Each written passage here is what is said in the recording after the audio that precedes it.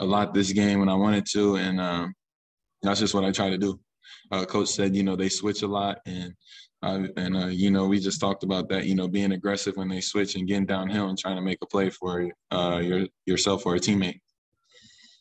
And how would you explain the offensive struggles in the early going? I just think in the beginning we really got off to a slow start. We really didn't. We just kind of had a couple little turnovers, and I think once we got settled in, I thought we started to click on, all cylinders. Making open shots, getting to the basket, getting layups, things of that nature. So I just think, like Coach said, we got to start off games better, and I think, going into the next game, that's what we're gonna focus on. When we get hit in the mouth, you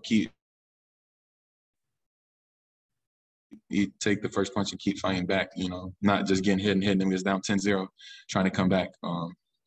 So I think we'll be fine. I think we're mentally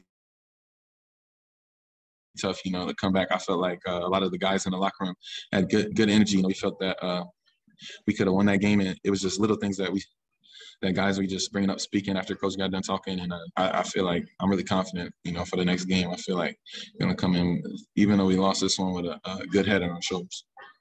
And second chance points seem to be a real key for them. Was there anything you guys could have done better in that area? Yeah, in the second half, they got those 3 offensive rebounds for threes, and that's a really point in the game. We kept tipping.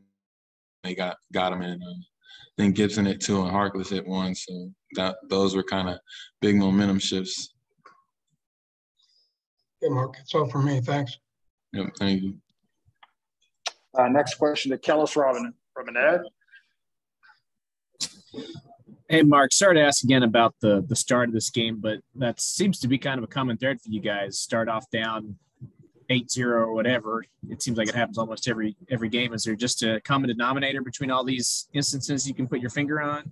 I really can't put my finger on it, but, obviously as a team, we've been talking about that, even just working on little things like practice, stretching, getting our energy right, things of that nature. So when we start the beginning of the game, we're ready to go.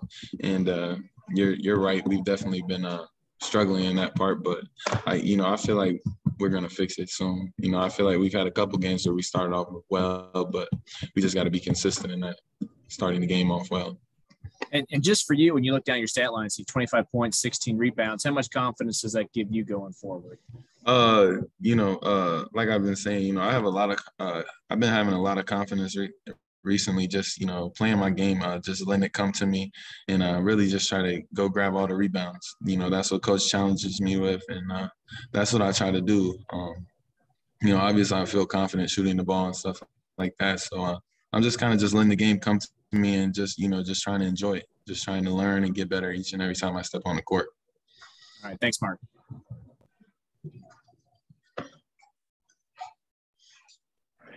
Next question to Dylan Sherwood. Yeah, Mark, what did made you take control of this game? You guys you were the only offense in the first half, but what made you want to step up with Marquise out of this game?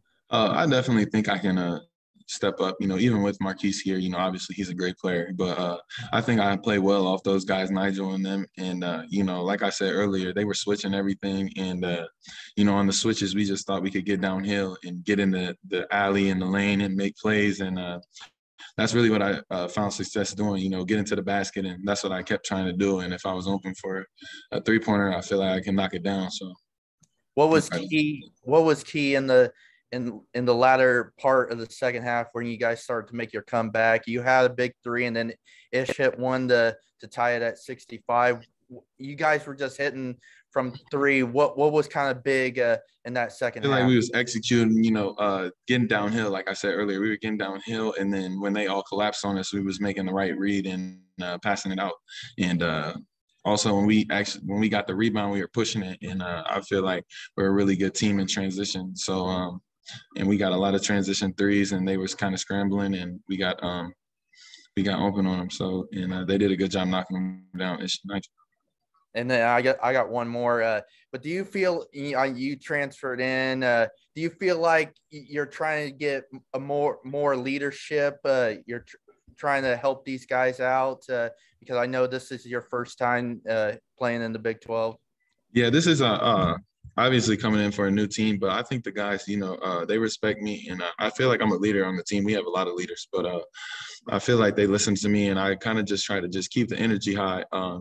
Just helping guys in little situations. Obviously, I've been in 3 different Power 5 conferences, so I've been in a lot of games, and I just try to give them the knowledge and the experiences I've had. And obviously that's what I try to do. Obviously I'm just learning, and but I just try to be a older guy, a veteran, and share my experience with them. So, if they get in those situations, they know how to act. A lot of guys come to ask me for help, so I just kind of give them feedback when they ask me.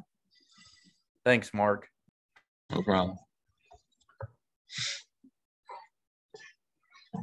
Next question to Ryan Black. Hey, Mark, I was just kind of curious. When did you guys actually find out that Marquise, I guess, wasn't going to be able to play here tonight? I think I didn't realize one day he wasn't at practice, and it just kind of slipped my mind. And then obviously, Coach, we met before practice, and because I was wondering where he was at, because normally Keith is always in the gym getting shots up before.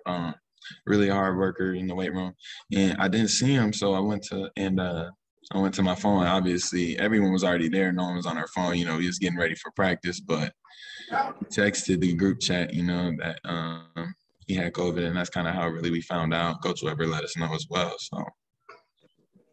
And then for you, did you feel like that at all kind of just made you want to be more aggressive tonight, knowing that you weren't going to be having him out here? I really don't even look at it like that. I try to be aggressive every game. I just really just kind of let the game come to me. And, obviously Marquise is a great player to play off of. Maybe this time I had the ball a little bit more in my hands, but really I feel like I play aggressive every night, whatever it is. If it's grabbing rebounds, playing defense, that's what I try to do.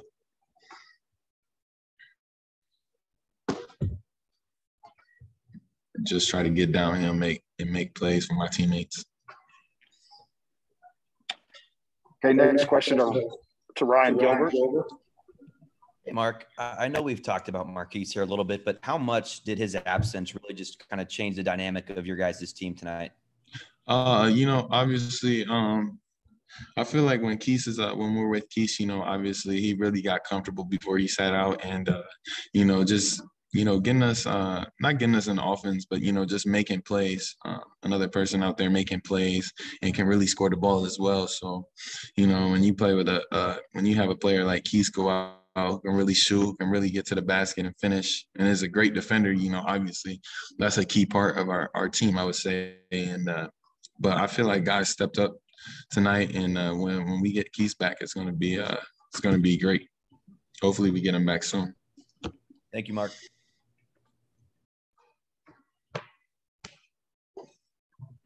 Anything else for Mark before I let him go?